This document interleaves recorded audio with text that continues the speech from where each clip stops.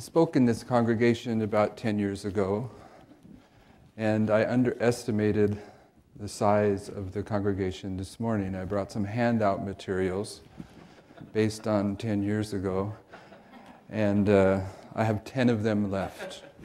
So those of you that weren't here last night, these handout materials, which you can get from me afterwards, one per family, maybe we'll make it, I doubt it.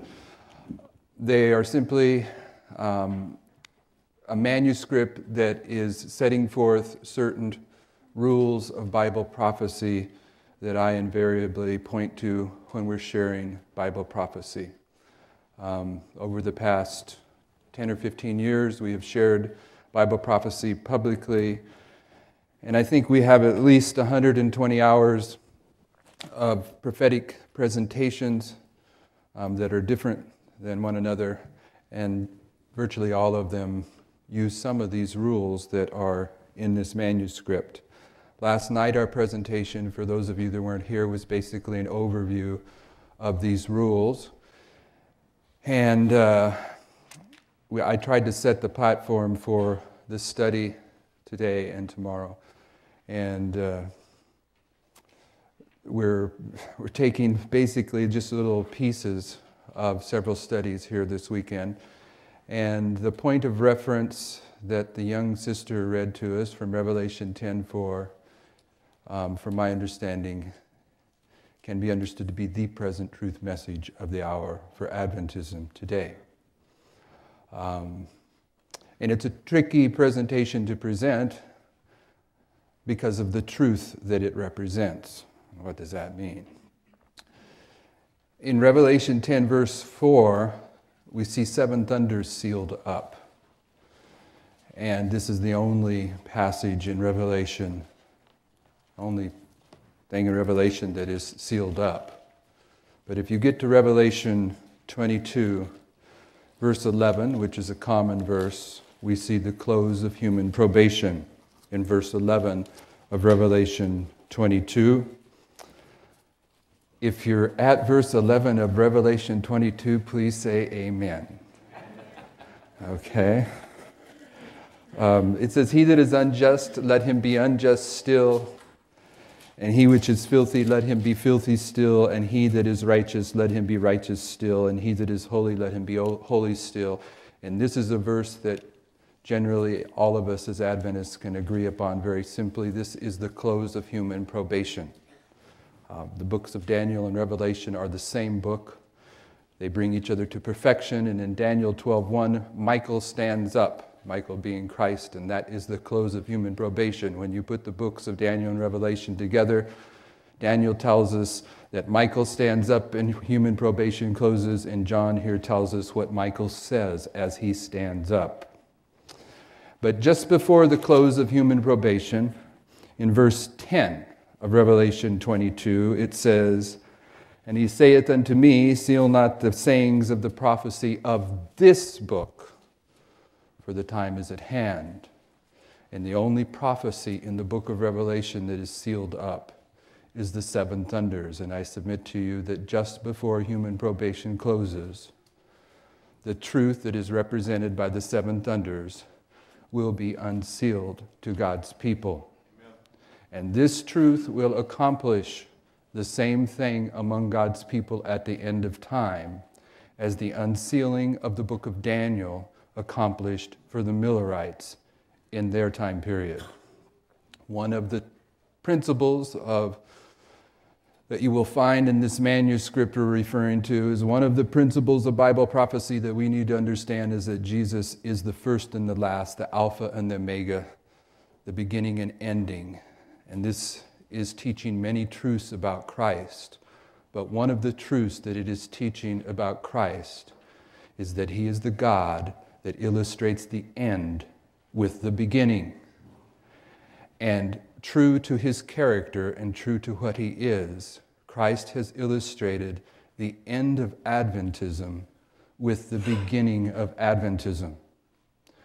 In the beginning of Adventism, there was a purification process that was accomplished in the Millerites that reached its conclusion on October 22nd, 1844.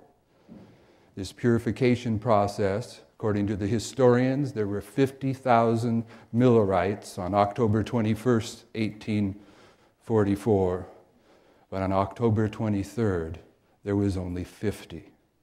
This purification process reached its climax at that point in time. And this purification process was pointing forward to the purification process that prepares the 144,000 to accomplish their work at the end of the world. Jesus illustrates the end of Adventism with the beginning of Adventism. And what began that purification process for the Millerites was the fact that Christ unsealed the book of Daniel and Revelation to their understanding. And this opening up, this increase of knowledge, as Daniel calls it in Daniel 12, began a process that ended with a 1,000-to-1 ratio impacting the Millerites overnight from 50,000 down to 50. Now, when you go back to Revelation 10:4 and you look at what Sister White says about it in Seventh-day Adventist Bible Commentary, page 971, Sister White tells us what the seven thunders represent. If the seven thunders is the only passage in Revelation that has been sealed up, and just before human probation closes, there's a pronouncement to unseal the prophecy of this book, then just before human probation closes, whatever's been sealed up in the book of Revelation is unsealed, and we find that that's the seven thunders, then it seems relevant to you and I to understand what the seven thunders represent. And Sister White tells us very plainly what the seven thunders represent in this passage in Bible commentary. And she says it represents two things. She says, the special light given to John, which was expressed in the seven thunders, was a delineation of events which would transpire under the first and second angels' messages. The first and second angels' messages came into history prior to October 22nd, 1844, and Sister White says the seven thunders represent the history of the Millerites, leading up to and concluding on October 22nd, 1844. But in this same passage, Sister White also says this: after these seven thunders uttered their voices, the injunction comes to John as to Daniel in regard to the little book. Seal up those things which the seven thunders uttered. These relate to future events which will be disclosed in their order.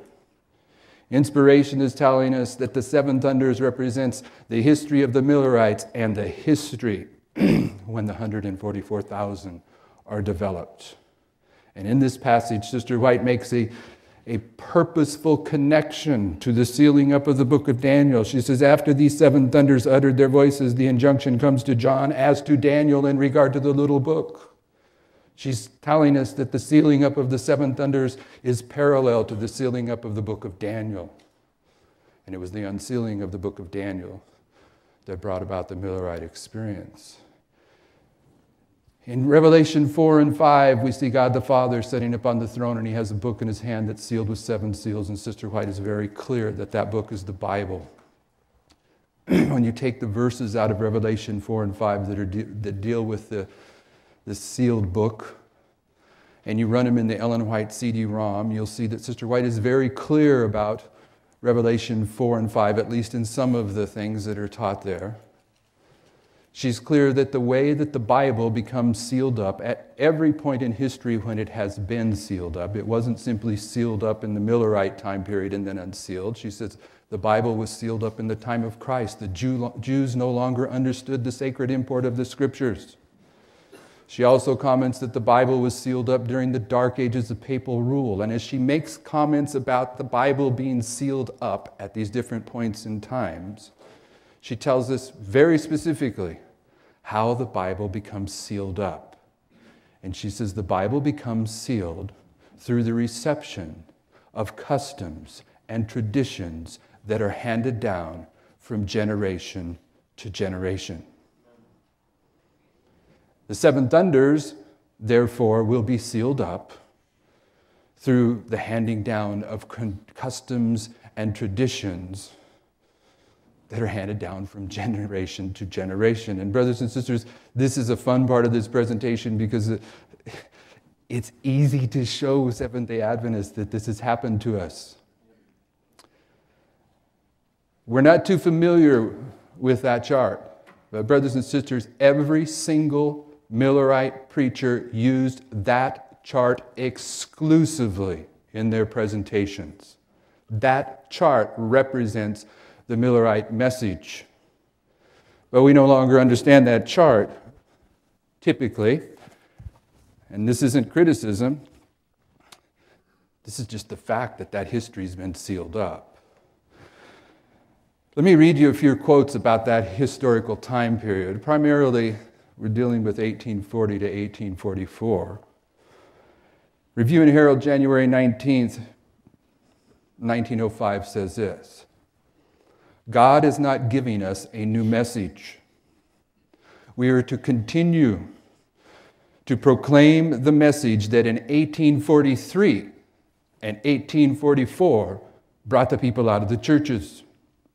And the easy question then is, well, what's the message that brought the people out of the churches in 1843 and 1844? And brothers and sisters, the message that brought the people out of the churches in 1843 and 1844 is reflected on that chart, because every time a Millerite preacher was presenting that message, that chart was hanging behind him and he was referring to it. And Sister White says, we have no new message. We are to continue to present that message. And here at the end of the world, we no longer know what that message is. And we're going to show you that, and we're not speaking down to anyone here, but we're going to show ourselves that it has been sealed up.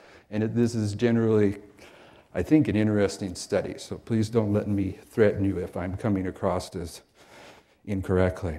Manuscript releases, manuscript release number 760 says this: God bids us give our time and strength to the work of preaching to the people the messages that stirred the men and women in 1843 and 1844. Now, brothers and sisters, let me ask you something. In 1843 and 1844, were they preaching the health message? Were they preaching the sanctuary message correctly? Were they preaching country living? Were they preaching dress reform? True education? God bids us give our time and strength to the work of preaching to the people the messages that stirred men and women in 1843 and 1844. The message that stirred men and women in 1843 and 1844 is the message that's on that chart. But we don't know it. It's been sealed up to our understanding.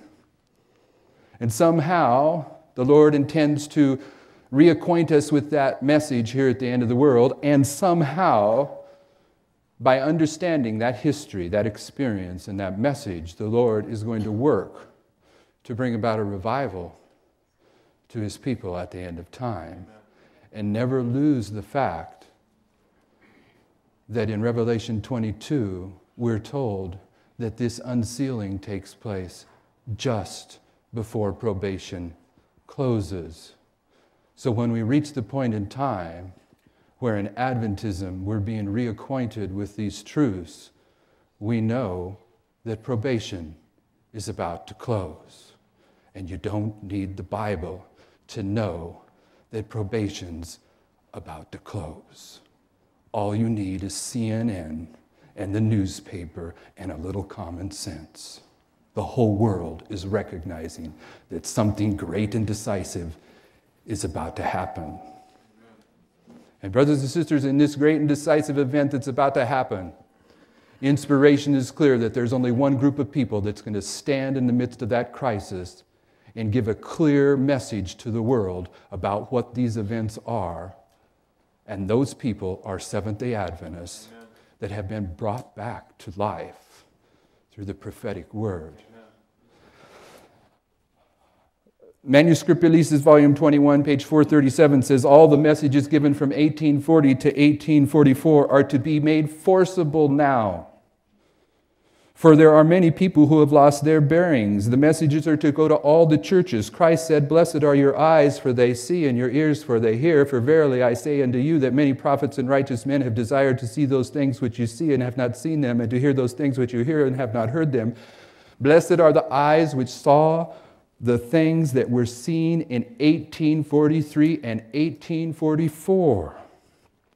Manuscript Releases, Volume 15, page 371 says, the truths that we received in 1841, 1842, 1843, and 1844 are now to be studied and proclaimed.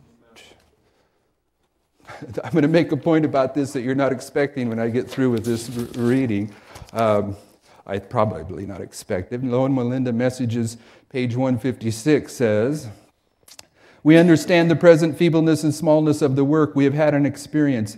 In doing the work of God God has given us, we may go trustingly forward, assured that He will be our efficiency. He will be with us in 1906, or we could say He will be with us in 2007, as He was with us in 1841, 1842, 1843, and 1844. Review and Herald, April 14th, 1903 says, the warning is come. Nothing is to be allowed to come in that will disturb the foundation of the faith, the foundation of Adventism, upon which we have been building ever since the message came in 1842, 1843, 1844. The foundation of Adventism was established in the 1840 to 44 time period, and the foundation of Adventism is reflected upon that chart, which Sister White says in Early Writings, page 74, was directed by the hand of the Lord and should not be altered. But at the end of the world, we're unfamiliar with that chart and the truths that are represented on that chart. And the reason that we're unfamiliar with it is because Revelation 10:4 says, seal up the things which the seven thunders uttered. And Sister White says those seven thunders represent the delineation of events that took place in the first and second angel's message. So Revelation 10:4 is saying, seal up the history of the Millerite time period. Because just before human probation closes, that history will be unsealed. Those who stand as teachers and leaders in our institutions are to be sound in the faith and in the principles of the third angel's message. God wants His people to know that we have a message as He gave it to us in 1843 and 1844. That's General Conference Bulletin, April 1st, 1903. Now, here's a point I'd like to make, if you'll take note of this, and I know that I went through those very quickly. All these quotes that are emphasizing the 1840 to 1844 time period, there's 3 from manuscript releases, 2 from Review and Herald articles, 1 from Loma Linda Messages, and another from a General Conference Bulletin. Notice that these quotes are in what you would call the more obscure writings of Ellen White. For some reason, in the compilations that we've made since the death of Sister White, these quotes were not made front and center.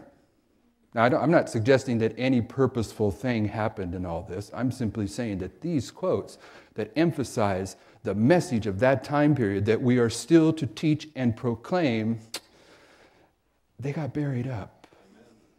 They got sealed up. So, that's part of the premise of this presentation. There are some truths on that chart, brothers and sisters, that typically we do not understand, and because of time, I'm going to refer you to some studies that we've done. We recently did a study that we have available, and I'm not trying to sell anything, particularly I wouldn't try to sell anything on Sabbath. There is a quote when Sister White was at a camp meeting, though, and this is a paraphrase, but I've heard it used often. She was at a camp meeting and she said, we have the books, you need the books, buy the books. And what she was emphasizing is that there is a material available that corresponds and further expands on the information that's being shared at the particular camp meeting where she made that presentation, and I'm doing the same thing. We're going to look at the 2520 time prophecy here this morning, but I think you could easily spend 6 or 7 hours on it, and we're not going to spend that amount of time. But the information is available after the sun goes down tomorrow. There's 3 presentations. Idaho Blythe are 2 presentations that are available, and there's the Prophecy School by Jamal Sankey. But the 2520 time prophecy, this is a time prophecy. William Miller came to understand that in Leviticus 26, if you'll turn to Leviticus 26 with me, and when you get there, if you'll say amen, I know that we'll all be on the same page. Amen.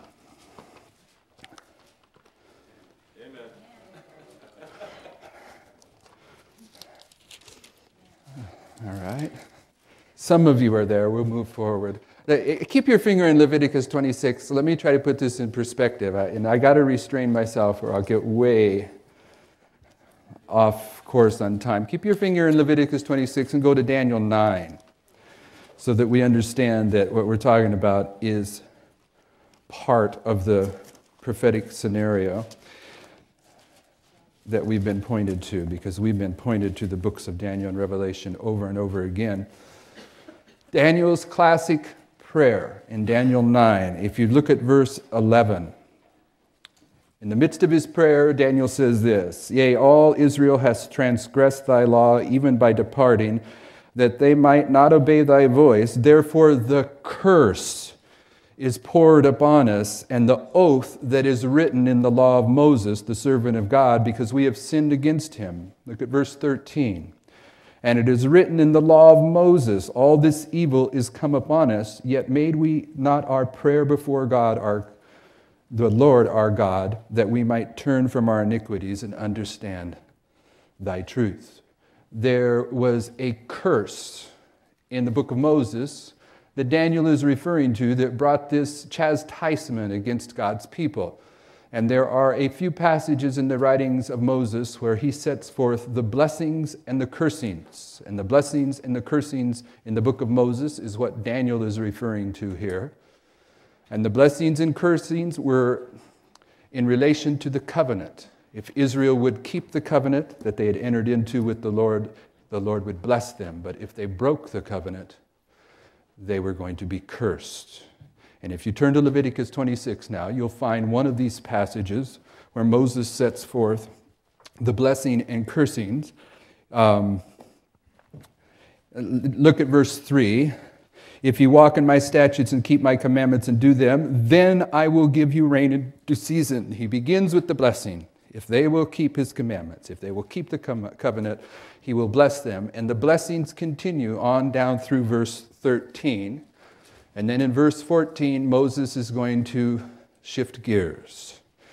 In verse 14, he says, "But if you will not hearken unto me, and will not do all these commandments, and if you shall despise my statutes, or if your soul abhor my judgments, so that you will not do all my commandments, but that you break my covenant," and then Moses lists the curses that will be brought upon Israel. And in the midst of this sequence of curses, William Miller and the Millerites came to understand that there would be a time prophecy of God's indignation against Israel. And if you run the word indignation in your Bible concordance, you will find that there are two indignations of God. God's indignation against the lost in the 7 last plagues is dealt with in the Bible. But God's indignation against Israel for breaking the covenant is also dealt with. So when you see a passage in the Bible where it's speaking about God's indignation, you have to determine by context whether it's talking about his indignation against the wicked at the end of time or his indignation against his people for breaking the covenant. And in Leviticus 26 and in Daniel 9, this is God's indignation against his people. And you'll see in the math, in William Miller's math up here of Leviticus 26 and the 7 times that we're going to deal with, you'll see that he has listed here, you can't see it from down there, but you can look at this afterwards, Leviticus 26, 28 through 34. But let's start with verse 21. "If they break the covenant," verse 21 says, "And if you will walk contrary unto me and will not hearken unto me, I will bring 7 times more plagues upon you according to your sins."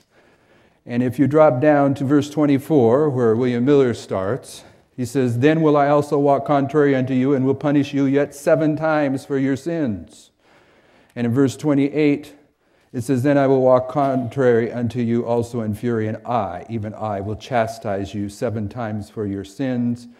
And I skipped over one, verse 18 says, "And if you will not yet for all this hearken to me, then I will punish you 7 times more for your sins." So, let me explain this. There's a great deal to say about this that I'm going to leave off. I'm pointing you forward to these other studies, but just so you'll see the logic. This is a time prophecy. You can see William Miller's math on this chart. And always remember, please, Sister White says this chart was directed by the hand of the Lord and it should not be altered, okay? In the same passage, she says the Lord held his hand over some mistake in the figures, plural, on this chart. So there are some mistakes on this chart. What's the classic mistake on this chart that the Lord held hand over? 1843, but the year 0, right? They didn't understand the year 0, and the year 0 also impacts the 2520. So here's William Miller's reasoning. In the year 677 BC, and you can, for the reference here, you can look at 2 Chronicles 33:11, when Manasseh was carried to Babylon by the Assyrians. That was William Miller's starting point. He says in the year 677 that the 2520-year time prophecy of Leviticus 26 began. Now, how does he reach that math? This is simple for Seventh-day Adventists. What's a time in Bible prophecy? It's a year. How many days are in a biblical year? 360. So all you have to do is go 7 times 360 and you come to 2520. Miller didn't do it that way. Miller made an extra step. He took 7 times and he said there's 12 months in a year. 7 times 12, it's 84 months. And then he points out that there are 30 days in a month, so he went 30 times 84 and comes to 2520. But it seems simpler to me to just do 7 times 360, all right? So Miller says that this 2520-year time prophecy began in 677, and Miller said it ended in 1843. But Miller was wrong about the year 0. Once you factor in the year 0, then the 2520 years of Leviticus 26 doesn't end 1843. When's it end? 1844. And that's where it stood. And brothers and sisters, in 1850, the Lord gave Sister White a vision where she told James White to begin the Review and Herald magazine. And in the very same vision, she said that James White was to print a new chart to correct the errors on that chart. And in the first 3 issues of the Review and Herald magazine, you'll see the new chart, the 1850 or the 1851 chart, whatever you want to call it. I call it the 1851 chart because that's when it was actually began to be sold, but it was printed in 1850 by Otis Nichols at the direction of James and Ellen White. You have the 1851 chart, and on the 1851 chart, the 2520-year time prophecy is still identified. And so this isn't something that was lost, after 1843, 1844. And that's where it stood in Adventism. But how many of you are prepared? I always ask this question. So I know some of you have been through this study. I'm not asking you this question. Those of you that went through this material, this question isn't for you, but for those of you that have not considered this before, how many of you are prepared to go out to a non-Seventh-day Adventist this afternoon and give them a Bible study on the 2520 of Leviticus 26? Please raise your hand. Look around. There's no hands up. This history has been sealed up. It's been sealed up. This is part of the message that Sister White says we're to continue to preach. It's part of the message that brought the people out of the churches. And this is where it stood until 1856. 1856, James White was struggling to put together articles for the Review and Herald magazine, and he contacted a man that he had confidence in. His name was Hiram Edson. How many know who Hiram Edson is? He's someone that the Lord had confidence in because he's the one that received the vision on October 23rd, identifying that Christ moved from the holy place into the most holy place. And James and Ellen White had confidence in him. They named their son after him. And in 1856, James contacted Hiram Edson and said, would you contribute some articles to the Review and Herald? And he did. And he started a series that he never completed. A series of 6 articles We have those articles if you want to take a look at them. They're excellent. But you know what his articles were about?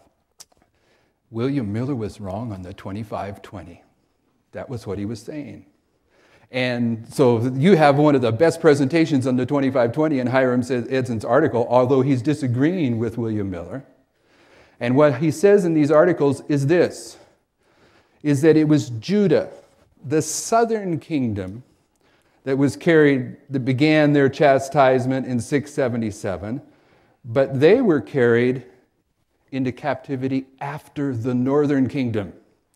And Hiram Edson said, you should have started this time prophecy when the northern kingdom of Israel, and I hope we all are familiar that Israel was divided into two kingdoms, the northern kingdom, the 10 tribes, Ephraim, Samaria, and the southern kingdom, 2 tribes, Judah, Jerusalem. Hiram Edson said that the time prophecy should have began when the first kingdom was carried into captivity, and the first kingdom was carried into captivity in the year 723. And if you start the 2520 time prophecy in the year 723, as Hiram Edson suggests, and his logic is this is the kingdom that went into captivity first, where do you suppose the 2520 ends if you start in 723? It ends in the year 1798. Now, brothers and sisters, there's a brother named Gerhard Damsteed. I've never met him. He's a professor at Andrews University, and one of his courses is on Millerite history, and he's written, from my human perspective, the very best book on the Millerite time period. And this book is what he uses in that particular course of studies at Andrews. It's called The Foundations of the Seventh-day Adventist Message and Missions. And every Seventh-day Adventist that wants to understand the Millerite time period needs to have that book. It's a very excellent book. And I have the book in the hotel room. But he gets to page 41, but I need the book to be sure of that. And he summarizes the very foundational approach to Bible prophecy by the Millerites, particularly William Miller. He says William Miller, came to the conclusion that the books of Daniel and Revelation are based upon 2 desolating powers. Paganism, the desolating power that was outside the church, followed by papalism, the desolating power that was inside the church. Now, what's the point here? The point here is this, brothers and sisters. To the Millerites, they believed that Daniel and Revelation was primarily telling the story of the 2 desolating powers that were opposing God's people. Paganism, followed by papalism. And Hiram Edson knew this. This was common understanding of the Millerites, and he was a Millerite. So when he's arguing that this 2520 here should be understood rather than William Miller's 2520, his logic is this. If you start the 2520-year time period when the northern kingdom was carried into captivity, then you end in 1798, and what you do is you mark the absolute middle of that time period, and what do you suppose it is? It's the year 538, which suddenly, this 2520 has 1,260 years of paganism trampling down the sanctuary and the host, followed by 1,260 years of papalism trampling down the sanctuary in the host. And brothers and sisters, there are no accidents in God's word. This is sound. It's strong. That was 1856 when Hiram Edson did these articles that were never completed, and that's where it's set. How many of you have ever heard a message on the 2520? I've been a Seventh-day Adventist since I was 25. I've been a Seventh-day Adventist 30 years now. I never heard a presentation on the 2520. After 1856, that particular part of that chart, of that Millerite understanding, somehow, some way, just disappeared. It wasn't until last year, the beginning of last year, that some that were considering these things came to realize that, you know what, Hiram Edson wasn't correct and William Miller wasn't correct. They were both correct.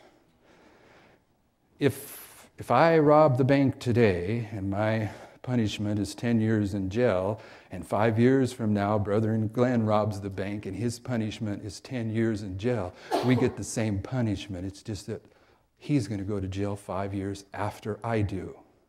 And both the northern and southern kingdom received the same indignation of God of 2,520 years of scattering. When you look at Moses' pronouncement about this indignation, one of the terms that the Bible authors use is this is the time period that Israel was scattered, whether it was the northern kingdom or the southern kingdom. Now, with that in mind, and believe me, I'm not spending much time to make these points, which is probably incorrect to do. Let me read you something from early writings. The pioneers, Sister White, understood that this time prophecy was the scattering of God's people. And the Bible promised that at the end of the scattering, what would take place? The gathering time.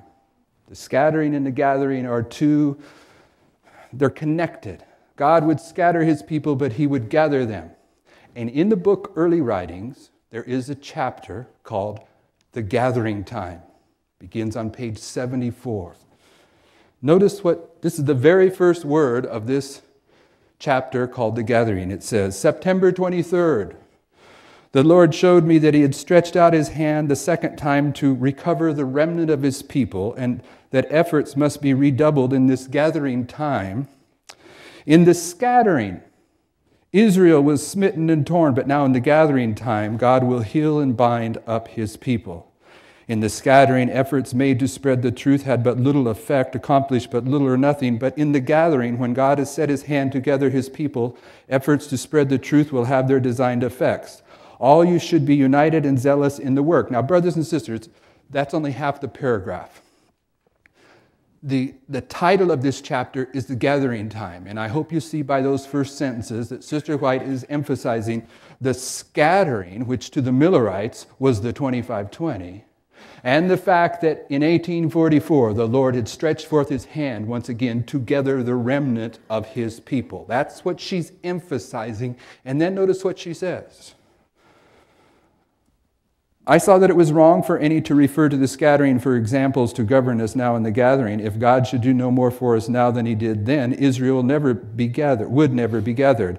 I have seen that the 1843 chart was directed by the hand of the Lord and that it should not be altered. Now, brothers and sisters, on that chart, the prophecy that deals with the scattering and the gathering is the 2520. Sister White in Early Writings, page 74, when she's endorsing this chart, more than any other component on that chart, she's pointing to the 2520. Now, don't get me wrong. There's more to be said about the 2,300 years because these prophecies are tied together purposely and directly by inspiration. So she is talking about the 2,300 years because at the end of the 2,300 years, that was the gathering as well. But the prophecy on this chart that is emphasizing the scattering and the gathering is the 2520. And Sister White is saying that this chart should not be altered. It's directed by the hand of the Lord. And here we are at the end of the world, and you and I don't know anything about this. This is my logical argument here to demonstrate to you that history that's symbolized by the seven thunders in Revelation 10:4, it's been sealed up to God's people. And when Sister White tells us what the seven thunders represent, she says it represents two things. It represents the history of the Millerite time period and the history of our time period just before probation closes when the 144,000 are developed and sealed. And in the Millerite time period, the purification process was accomplished through an increase of knowledge. One group would accept the increase of knowledge. They're called the wise in Daniel 12. And one group among us, among them, did not receive the increase of knowledge, and they're called the wicked, or in the parable of the 10 virgins. The two groups are the wise and the foolish. We read the quotes last night where Sister White says the parable of the 10 virgins illustrates the Advent experience, and that it has been and will be fulfilled again to the very letter. So what we're saying here about the seven thunders is this, that in the history of the Millerites, there was a book that was sealed. It was the book of Daniel. And when the book of Daniel was unsealed, Christ had began a process of purification to develop a people to carry the message of the hour. The message of the hour at that time period was the first angel's message. Message of the hour is not the first angel's message today. The message of the hour at the end is the third angel's message. And the seven thunders is teaching us that when God begins the process of preparing a people that are going to carry the third angel's message to the world in the loud cry, that the same experience is repeated, and what begins this experience at the end of the world is not the unsealing of the book of Daniel, but the unsealing of the seven thunders, the unsealing of the truth that the Millerite time period perfectly illustrates the time period when the 144,000 are developed. Now the 2520 is very interesting. And there's much more to say about it. But for me, and I could be wrong, I'm just a human being. For me, the point about this that we really need to let the Holy Spirit put in our mind is that the Lord is unsealing this truth now. Amen. Which means that He's beginning this same process among us now, and it also means that probation is about to close. So it's a very serious study outside of the interesting aspect of never really recognizing this time prophecy before, and now we see it. Let me show you one more thing in the short about the 2520 and the period of time that we have, if I can. One of the rules in the handout that we point to that is very sound is upon the testimony of two, a thing is established. It's in the teens, the verses in the Bible that teach this principle. And the Millerites believe this. In William Miller's Rules of Prophetic Interpretation, one of the rules he points out is that you need the testimony of two to establish a thing. And the second testimony for the Millerites on the 2520 was Nebuchadnezzar in Daniel chapter 4. The Millerites said that Nebuchadnezzar in Daniel chapter 4, when he was 7 times as a cow eating grass in punishment for his pride, that this was an illustration of Israel breaking the covenant. Israel had been forewarned if they broke the covenant that they would be punished for 7 times. Nebuchadnezzar had been forewarned that if he allowed his pride to overrule his reason, that he would be punished for 7 times. And there is a promise in the Bible, one of the most important covenant promises, that at the end of this scattering time, that the Lord would once again enter into covenant with His people, and He would gather them together. And in the story of Nebuchadnezzar, at the end of the 7 times, his kingdom was restored to him. And the Millerites, there are other parallels in the story of Nebuchadnezzar that line up with the 2520 of Leviticus 26. And the Millerites pointed to that as the second testimony to the 2520 time prophecy. The Millerites did not see a third testimony that is recognized today. And I want to point this one out because this always seems interesting to us here at the end of the world. Now here's what I'm saying. The Millerites said that Nebuchadnezzar in Daniel chapter 4 and his 7 times of punishment was a parallel to the 7 times of punishment of the southern kingdom. But in chapter 5 of Daniel, you also have the 2520. But the story of Belshazzar is not the story of Judah, the southern kingdom. It's the story of the northern kingdom. The northern kingdom, the 10 tribes, they were never to be restored. When the northern kingdom was carried away into captivity, they were gone forever. There was no promise about re-entering into a covenant with them. Ephraim is joined to his idols, let him alone. The promise of the gathering was for the southern kingdom, Judah. And in the story of Belshazzar, you have the story of a kingdom that is removed for good. In the story of Belshazzar, Babylon comes to its end forever. And in that story, we have a pronouncement of the handwriting on the wall. I got to stand over here. Won't help that much, but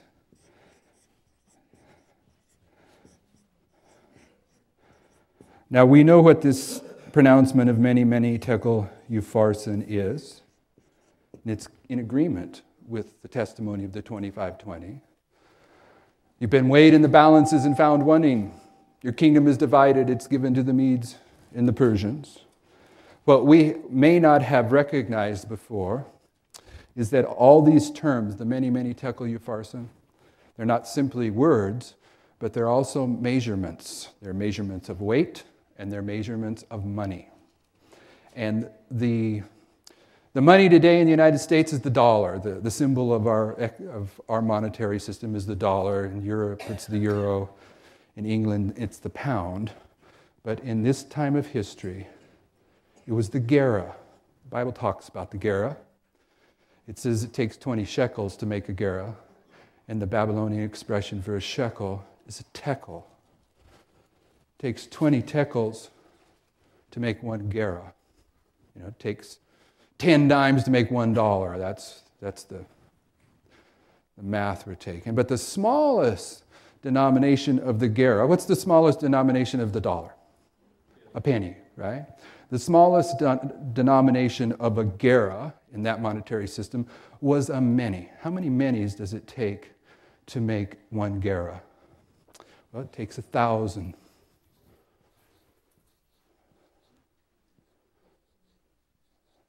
And upharsin is a term that means divided, and it's understood in the monetary relationship here as the division of this 1,000. And brothers and sisters, many, many tekel upharsin is just another expression of 2520. And if you go in and you look at the monetary values of the many, many tekel upharsin, you'll find that they add up to 2520, but they were also a measurement of weight, not monetary value, but weight. And if you look at the equivalence of what a many represented in the weight, it was 1,000, a tekel was 20, and a upharsin was 500. Either way you look at it, many, many tekel upharsin adds up to 2520.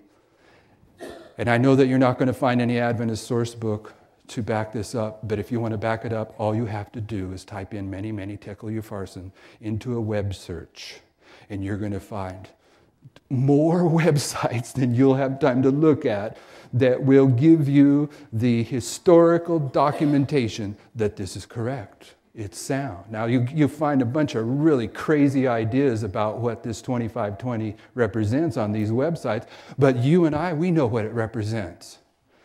It represents that Belshazzar is the symbol of the northern kingdom that was carried into captivity for 2,520 years and was finished as a kingdom, just as Belshazzar was finished as a kingdom. Whereas the story of Nebuchadnezzar in the previous chapter of Daniel is talking about a kingdom removed and a kingdom restored. 2520, brothers and sisters, it's sound. Now we have 9 minutes, and there's a lot of criticism that is thrown my way, and some of it's valid, and some of it I don't think is. But one of them is that most of the time I go much too fast. But I see the time clicking. I want to show you something here. If you turn to Isaiah chapter 7. I don't know if we can do this in 9 minutes, but we're going to give it a shot.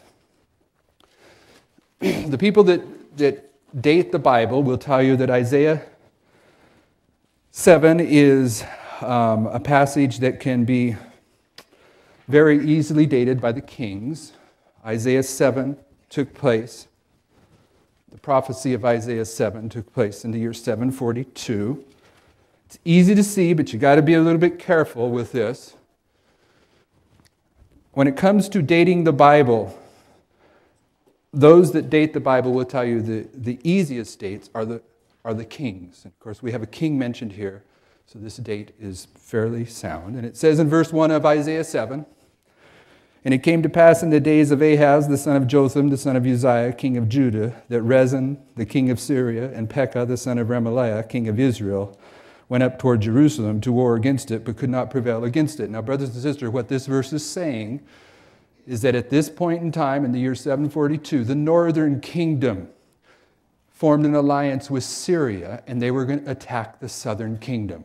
That's what's going on here in verse 1. Northern kingdoms formed an alliance with Syria. They're coming against Jerusalem. And then verse 2 says, and it was told the house of David, the southern kingdom, saying, Syria is confederate with Ephraim, the northern kingdom, and his heart was moved. The southern kingdom's heart was moved.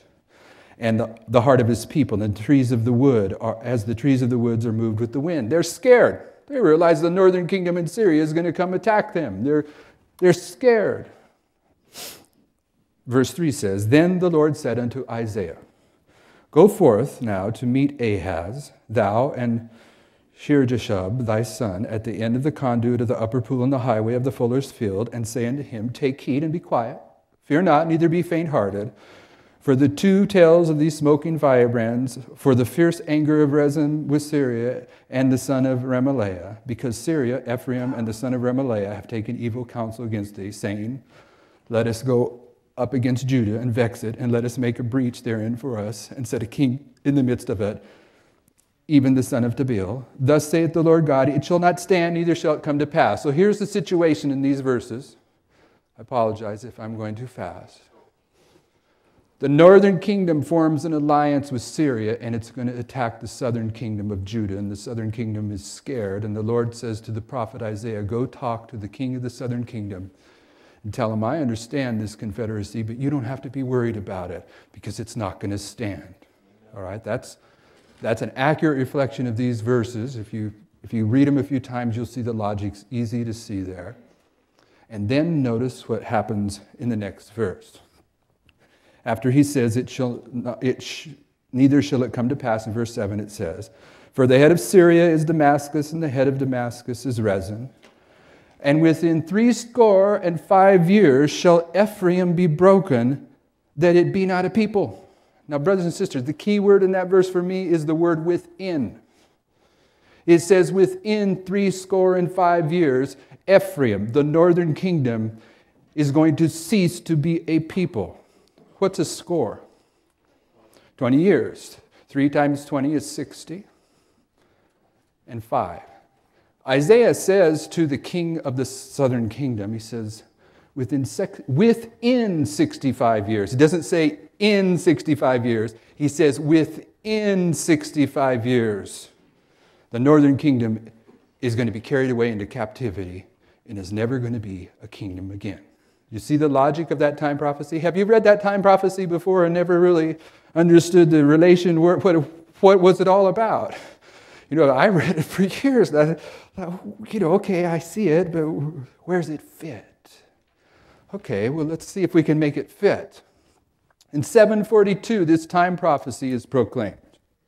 This time prophecy is that within 65 years, the northern kingdom's going to be carried into captivity and never be a people again. And you take 723 from 742, and sure enough, that's only 19 years later, the northern kingdom was carried into captivity and was no longer a people ever again. So the prediction by Isaiah was accurate. Within 65 years, the northern kingdom is going to be carried into captivity and it will never be a people again. Do you see that? Because what is amazing about it, if you start in 742 and you go 65 years, where do you come to?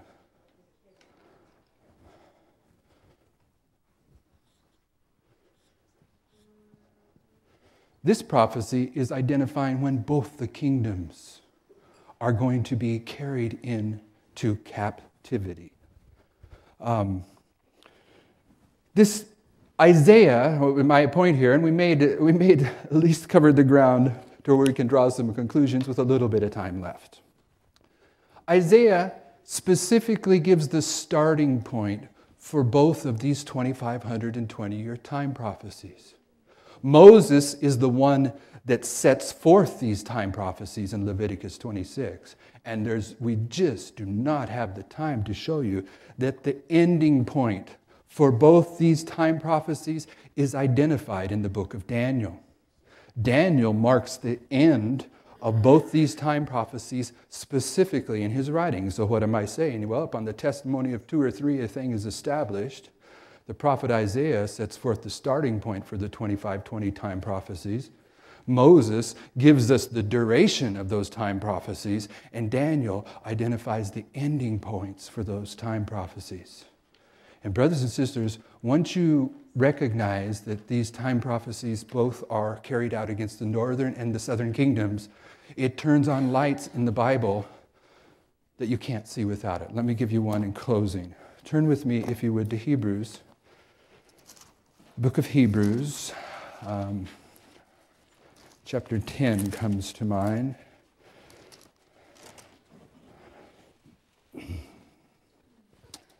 In verse 16, and this particular promise is found in other places in the Scriptures.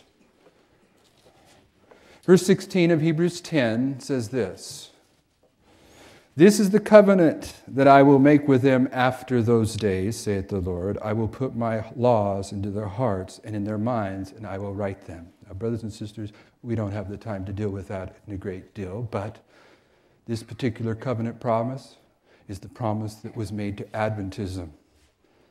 That after those days, what days? After these two 2,520-year time prophecies, the Lord was going to enter into covenant with the people again, and this took place in 1844, when once again the covenant relationship between God and His people was reestablished. And when Hebrews 10:16 is talking about this covenant, it says that this takes place after those days. In this term, those days is specifically talking about the 25-20 time prophecies. We don't see that if we don't know that. And believe me, I'm down to 1 minute and 7 seconds. There's other places where there are passages in the Bible that you don't recognize until you recognize this 25-20 time prophecy. So what does this mean? It means the Millerites were onto something that you and I need to understand, because we are His covenant people here at the end. And there's a quote, and I have it with me if you haven't heard it before, where Sister White says, "The reasons why we are God's nominated people are to be repeated and repeated." She says, repeated and repeated. We need to understand who we are and why we are the denominated people of God. We need to understand when and how the covenant was accomplished with us in 1844. But the foundational truths that allow us to see these things, they've been sealed up over the past 150 years through the handing down of customs and traditions from generation to generation. And the Lion of the tribe of Judah is currently unsealing this truth to God's people, if they will see. Shall we pray?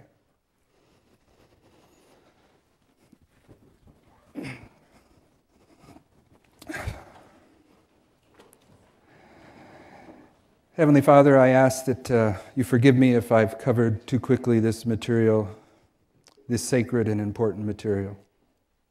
We want to understand it in an intelligent fashion, that your Holy Spirit can use it to impact us individually.